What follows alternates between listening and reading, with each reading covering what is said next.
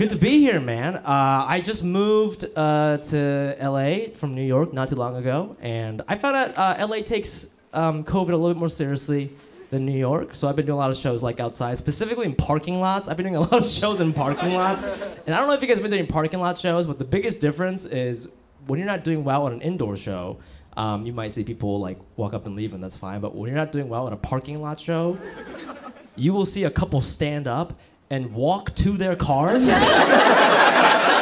and you can hear them turn on the engine.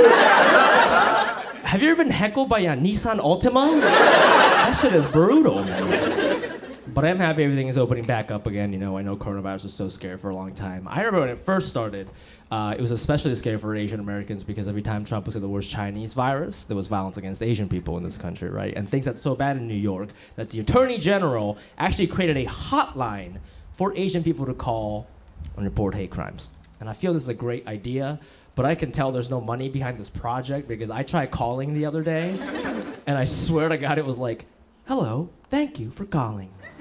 Para español. I said, who the fuck is this for? Okay, like, can I report this? This is the hate crime. I found it, it's right here, I found it. Like, you tell me somebody's calling, being like, hola, me llamo Angela Chang, and people keep asking me to go back to mi casa. Like, nobody, Angela does not talk like that, you know? It's ridiculous, man. I don't know. I am a horny man. Sweet transition. I'm a horny man. Yeah. I've been trying to sex more recently, man. You guys sex? Clap it up if you sexed. No? Really? Am I the only one? Oh, God, I'm such a creep. Ew. No, I've been sexting, dude. But it's very difficult for me to sext because I don't know if you guys can tell from my energy. I'm a very positive guy. And, you know, I don't want to make anybody feel uncomfortable for any reason. And I was thinking about it, and I've actually never texted anything in my life without adding an LOL or an emoji after everything I type. I don't know if you guys have friends like that who are, like, really nice all the time. How's it going? Great! You know, just like so many exclamation marks for no reason. You can ask me anything. I heard your mom passed away. Yes! And I realized you cannot sext with this kind of mannerism, you know, because it's not hot to be like, I'm so hard. Ha ha ha ha. I'm gonna bend over and fuck you up, sassy emoji. Like, she sends a nude. Titties! Like, it doesn't really. Here's how bad I am at sexting. One time, well, this is true. One time I sent somebody a PDF of my penis. Not a dick pic, but a penis PDF. A PDF, if you will. And you guys laugh, but I don't know if there's any IT professionals in the crowd tonight, but I did this because PDF is actually the highest quality of image. You can send somebody over the internet. This is true, okay? It's ready for print in case they have a printer or something. So one time I liked this girl so much, I thought she should see my penis in 4K. So I sent her a PDF of my penis, and I'll never forget what she said. She was like, I saw the 3 dots on iMessage, and she was like, yeah, I'm not gonna download Adobe Acrobat for this. That's like, and I was like, no, but you get like Photoshop and Premiere. It's a great deal, you know. I'm 32, and I recently started working with a new therapist. She's great. You know, I had to get a new one when I moved here, and she's really great. And I've been enjoying our time together. But she looks very young. And recently, I got curious, and I asked her how old she was. And she told me she's 25 years old. I'm 32, she's 25. And whenever I tell the story, all my friends are like, dude, isn't that weird that your therapist is Gen Z? Isn't that weird? And I'll tell you what, I don't think it's weird at all because she's a professional, okay? It's not like when I walk in, she greets me with a vibe check. You know what I mean? It's not like that, okay? She has a clipboard, she went to college. It's great. I feel people just don't trust Gen Z in general, you know? I didn't really know what Gen Z even was until I read an article about it on the New York Times recently about the definition of Gen Z, and the New York Times defines Gen Z as somebody born after 1997, or, and this is true, not my words, New York Times, or doesn't remember 9/11? And when I read that, I was like, why did they use such a violent reference point? You know? I feel there's so many other fun ways to measure time, right? They could have said anything. They could have been like, born after 1997 and only remembers Fast and Furious 5 and up, you know? Born after 1997 and doesn't remember Two Girls, One Cup. Like, there's so many ways we could have done this, New York Times. Sorry about that. That was kind of a gross joke, wasn't it? I don't know. I like performing for young people, though. I like performing for young people, mainly because I always learn something new when I do. Recently, I was doing a college show, and I learned that the way college students introduce themselves today is very different from when I was in college. Like the girl who hired me, so a student hired me, she came up to me and she's like, hello, my name is Jennifer, I'm a sophomore, my pronouns are she, her, and I'm bi-curious, bi-romantic, and bisexual. And I was like, okay, first of all, bars, okay? That shit, that shit's tight. Second of all, I'm into that. It's very progressive. You know, it wasn't like that when I was in college, and I wish that it was. I think I'm into it. But then the problem is, then she went like, okay, now you fucking do it. Like, now it's your turn. And I never introduced myself at that speed before, but I didn't want to be rude, so I was like, oh, for sure.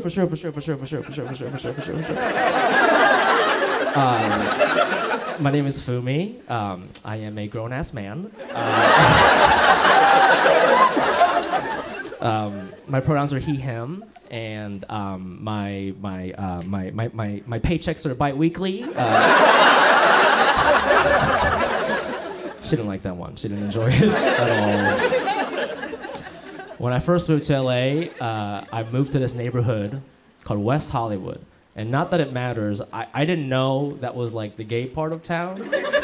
When I told my friends I was moving there, all my friends were like, oh dude, that's Boys Town, West Hollywood, that's Boys Town. I thought they meant boys, like, that's my boy, you know what I mean? I thought it was gonna be a bunch of guys named Trevor pounding White Claws, when in reality it's actually a bunch of guys named White Claw pounding Trevors. You know? I had it mixed up, that was on me. I had to do the research. It was the opposite. You know?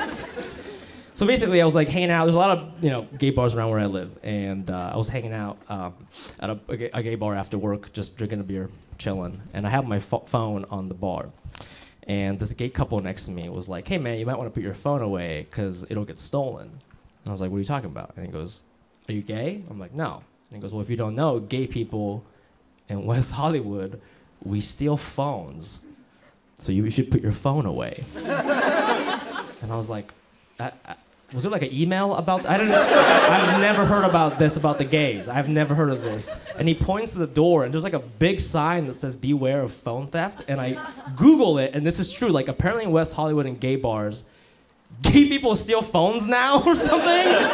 And that's when I realized, although I think stereotypes are problematic, I love new ones. Because I think it shows you how stupid stereotypes are, right? Like when he said that, I immediately pictured like a young boy coming out to his father in Alabama, and his dad being like, "No son of mine is gonna steal a Samsung Galaxy." That's so dumb. Right? 20 years from now, some 7th grade boy, when he's making fun of his friends, instead of being like, "What are you, gay?" Blah, he's gonna be like, "What are you, gay?" That's how dumb it is, you know?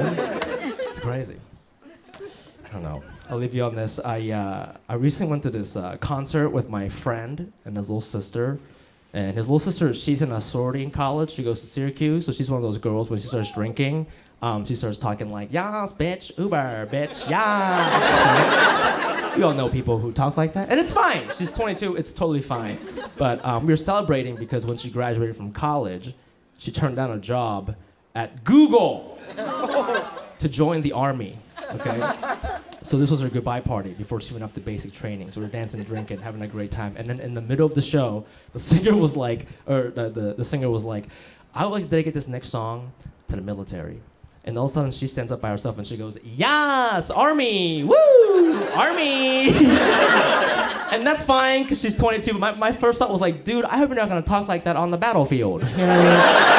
I hope you're not attacking bad guys like, "Yes, drone strikes, bitch, yes." She's stabbing soldiers like, "Slay, bitch, slay." She throws a grenade. Bye. Hey man, you guys have been wonderful. Thank you so much.